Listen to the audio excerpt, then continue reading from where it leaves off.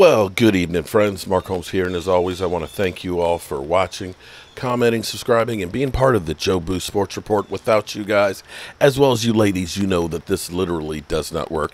You know, this is so happy. I'm so happy because right now I can do so many more things than we were doing before, you know, with the outdoor set. Now that football season is actually upon us, we were actually discussing fantasy football with my brother Roz and D2 Stu, getting you ready for the game action tomorrow. Tomorrow we will be live streaming starting about 12:45. The early games, of course, we have the Philadelphia Eagles taking on the Atlanta Falcons. We'll have our exclusive Philly 500 meltdown cam, so you can follow along on both streams, as well as watch and see what the Washington football team looks like against the Chargers, because we will be playing the Chargers next Sunday. So we are definitely scouting out everything with the NFC East. We'll have a few of our friends and stuff over here. And then at the 4:25 kickoff, we'll be following along with the New York stinking Giants and see if Daniel Jones survives with that offensive line he has against Von Miller and Bradley Chubb. Good luck with that one.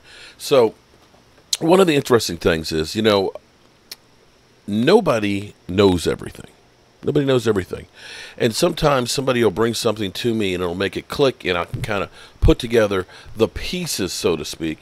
And when we were doing our live stream earlier, I got this light a little bit too bright over here. Good Lord. Looks like I'm looking into the sun right now, but it's okay. Stu brought up and showed me a graphic on running backs that have faced the Tampa Bay Buccaneers defense last year. And, you know, we've heard so many people, you know, last night I had people, the Cowboys stink in the red zone, you know, Dak sucks, he should be replaced. If only we had a good quarterback, you know, that they would have won. And so I said to myself, or I said to some people, let me ask you this. If the only change we made was we took Dak out and we put Pat Mahomes in, do we win? Do we win that game? You know, does Pat Mahomes do that much better against that Tampa Bay defense than what Dak Prescott did? And yes, I am comparing Dak Prescott to Pat Mahomes. I am, right now, this moment. Because I'm going to say, no, it doesn't make a difference. That Tampa Bay defense is that good. And here, let me go through. Now for us, Jason Garrett loved running the football after they discovered running the football. When Tony Romo came back that 2014 season from the back surgery, and that first game could not really get the ball downfield. They were forced to run the football, and they discovered we can win this way, and they kept up with it. Well, now Mike McCarthy, it's truly clear that Mike McCarthy loves throwing the football. You know, people were saying, you know, Mike McCarthy and Zeke Elliott, that's not going to exactly work real well because he doesn't really believe in a running game that much, that it's really about passing the football. Well, you can kind of understand that, and that may be the case, but I'm not quite ready to say that is the case, at least not yet, because this is where there's perception and there's reality, okay? People, you know, listening to some of the talking heads, they're like, you know, I don't know about the Cowboys' game plan there. You know, they should have run Zeke Elliott more because they would have had more success. You know, he should have had 20 carries. He should have had 20. And, you know, you didn't give him a chance and blah, blah, blah. Okay, all right. Well, here's the thing. I want to change cameras over here, and hopefully you guys can see this chart over here. Thank you. Shout out to the Wolf, DK Stu, a.k.a. Stu. Here's the thing about that Tampa Bay defense. This is freaking insane when you look at this. Because of all the backs that faced the Tampa Bay defense, they didn't do too good. There was only one that got over 100 yards, and that was Dalvin Cook, who had 102 on 22 carries, which was the only one that was anywhere close to that. In fact, he is the only other one that went over 60 yards, and there's only one that went over 50. Alvin Kamara, the season opener, which actually the Saints won, He had 12 carries for 16 yards, 1.3 yard average. Christian McCaffrey had 18 carries for 59 yards, 3.3. Melvin Gordon had 8 carries for 26 yards. The Chargers' entire team had 23 carries for 46 yards. The Bears' Montgomery had 10 carries for 29. Aaron Jones had 10 carries for 15 yards. The Raiders' Jacobs had 10 carries for 17. I mean, the list goes on. The list goes on. The only ones that had over 50 yards were McCaffrey, who averaged 3.3, 59s, and Dalvin Cook, who he's a man, had 102 with 4.6. So the Cowboys looked at that and said, why? Why? Why do we try and run the football against somebody you cannot run the football against? Not when we have Dak Prescott and all these wide receivers. Now, you can look at that and say, well, you still got to try.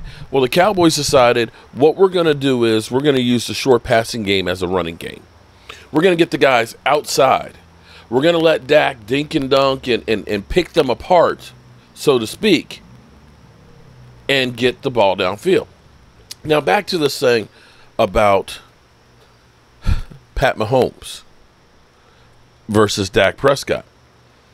Let me give you guys a little taste here. What we got with Dak Prescott, and you can say what you want, that we, 1-4 in the red zone and all that, even though he had 3 TD passes against the Tampa Bay defense that, brought back everybody. Tampa Bay said, it was fun last year. We want to kick it back again. We're bringing back all starters on offense and defense. So it's the same defense they had last year. Dak Prescott, with that group of guys, had 72.4% completions. 403 yards in that game, okay? Mind you, that is his 4th 400-plus yard game in 6 games. Dak Prescott's arm might fall off before the season's over with. Yard average, 6.9. Actually, let me slide this down a little bit because I want to get the complete numbers, because I want you to see the ratings and all.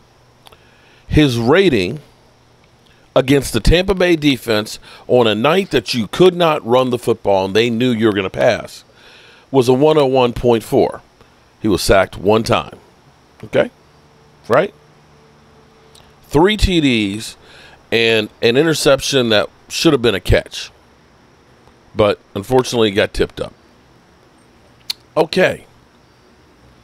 Pat Mahomes. Call me crazy. Call me crazy. But here is Pat Mahomes in the Super Bowl against that same Tampa Bay defense. 270 yards. Dak Prescott actually threw 133 yards more. Completion percentage, 52.1. Dak Prescott's completion percentage was 19 points higher. Average pass, 5.5. Dak, 6.9. Interceptions, Pat Mahomes had 2, Dak had the 1. Sacks, 3 of them. And a rating of 52.3. Dak's almost doubled it at 101. I know what you're going to say. Well, his offensive line wasn't good. It's funny how when last year, when our offensive line, because for those of you who end up saying his offensive line wasn't good in the Super Bowl, was Dallas's offensive line good at any point last year? Tyron Smith only played in 2 games, 1.5 games. Lyle Collins didn't play at all. Joe Looney was our center until he got hurt, in which case we ended up having to play Tyler Badish, who was a rookie. Some of those games, we had a rookie undrafted free agent starting for Dak Prescott. So I don't want to hear that Pat Mahomes in that game had a bad offensive line. That's not an excuse. Now, here's something else that's interesting. And I know I'm going to get haters. Haters are going to come out, and that's fine. That's fine. I'm used to people hating on me. But here's an interesting thing right here, is this chart. What this is 400-yard plus games. Tony Romo down here has got 5. Now, I know what you're going to say. It's a different game now than it was back when, say, Roger Staubach. And I'll give you that, Roger Staubach or Troy Aikman, because the rules have changed. You can't touch the quarterback, the wide receivers. You can't touch them after 5 yards, okay, or you're going to get the, illegal contact. So you're going to get a lot more yardage and things now because of it. Of course, offenses are going 5 wideouts and stuff. So we understand that this is a statistic that really over, say, the last 10, 12, 15 years is where it's going to be made, and that these numbers probably in 10 years will be eclipsed. Okay? At the bottom here, we have Tony Romo at 5. At the top, we have Drew Brees with 16. And I'm betting that by the time Dak Prescott gets finished, his career, that Dak Prescott will be blowing this away. Because here's where it's interesting, and I know what y'all going to say. They're garbage time yards, man. It don't mean nothing.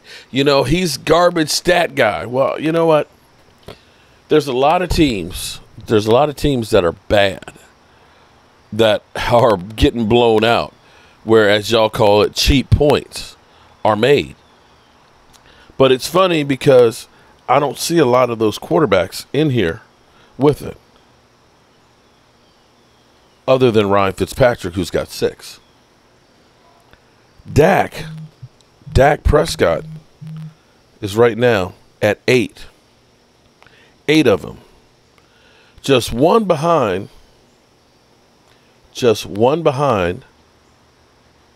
Aaron Rodgers. Say what? Yeah. He's only one 400-yard passing game from Aaron Rodgers. And Eli Manning, too. And as you go up this list, like I said, Drew Brees is at 16. Peyton Manning is at 14. So what does all this mean? Why did I even come here and do this video? Well, because I'm a YouTube addict, man. The camera keeps calling me, man. It keeps calling me. Okay. It keeps calling me, man. All right, so the question we have now is, what does this mean for Zeke Elliott going forward? We got people who are literally saying, trade Zeke. I literally had people saying, trade him for a kicker. And we need to deal with the kicker too, because I think Jerry Jones has given him the kiss of death, because he said he's got confidence in that guy. And it seems like everybody he has confidence with, it's kind of like when they give you the kiss on both cheeks, in The Godfather, you're swimming with the fish. You're swimming with the fishies. Because, bro, that means you're on your last leg. But we'll deal with that part later. The question is, A, are we passing the ball too much? Did Kellen Moore abandon the run too soon against Tampa Bay? Clearly, looking at the numbers, nobody's having success against running that football. And if you know you're not going to be able to do anything on that, why do you continue to do something just to say that you're doing something? We've been in games before where we say, like the Minnesota Viking game I've talked about this morning, we're a running team. And so we got to get Zeke Elliott's touches. And even though his touches haven't been amounting to anything, and we went back to the run, and it cost us the game instead of putting it in the quarterback's hands. Clearly, whether you guys want to admit it or not, you have a quarterback who can move the ball down the field, who has a great repertoire with his receivers, who can fit the ball in just about anywhere. And they're trying to exploit that. Now, the bigger question is, knowing that Mike McCarthy loves to pass the football, is, are we at an unsustainable pace for Dak Prescott to be able to throw and not literally have his arm fall off. Like I said, 4 of his last 6 games. Actually, or is it 4 of his last 5? It may be 4 of his last 5 games, because I believe it was 3 in a row. And then the Giant game wasn't. And then this one. Here's another interesting piece on this too. Before last year, when Dak Prescott had 3, nobody had ever had 3 in a season before. This is insane what we're doing with the ball passing. Now, if we could just get all 3 phases of the game playing well at the same time, you can hang with anybody. We need our special teams to play better than what they did last week. The defense was good in spots, had a couple of letdowns on a few plays. Anthony Brown, excuse me, I'm sorry. Got a little cold, got a little something there in my throat. If we could get all 3 phases of the game playing well at the same time, you can hang with anybody. Dak Prescott, Pat Mahomes. That's one case. Same exact defense. Same exact players. Dak Prescott killed it versus Pat Mahomes. But I know the haters, of course. Yeah, you know what I'm saying? Like, real hating, man, that's like an art form, man. You know, it's like you like a born a hater, you know, like myself, man. You know, a lot of cats think they hate, but, man, I mean, I'm mad, you know, I'm mad at everything, man. You know, brother got a nice car, man. Why you got a car, man? I only got 1 car. Why you got 3 cars or a wife or all that, man? That's played out, man. I hate on it till he's totally broke and ain't got nothing like me, you know what I'm saying? Because, yeah, that's what real hating is all about, man. That's what real hating's all about. And with that being said, you know how we roll. Tomorrow, be sure to join us for our live stream starting out at 12:45. We'll be Sports Center, cross with Red Zone, and hanging at the sports bar with your friends. I'm Mark Holmes, and well, Mark Holmes here, and as always, I want to thank you all for watching, commenting, subscribing, and being part of the Jobu Sports Report.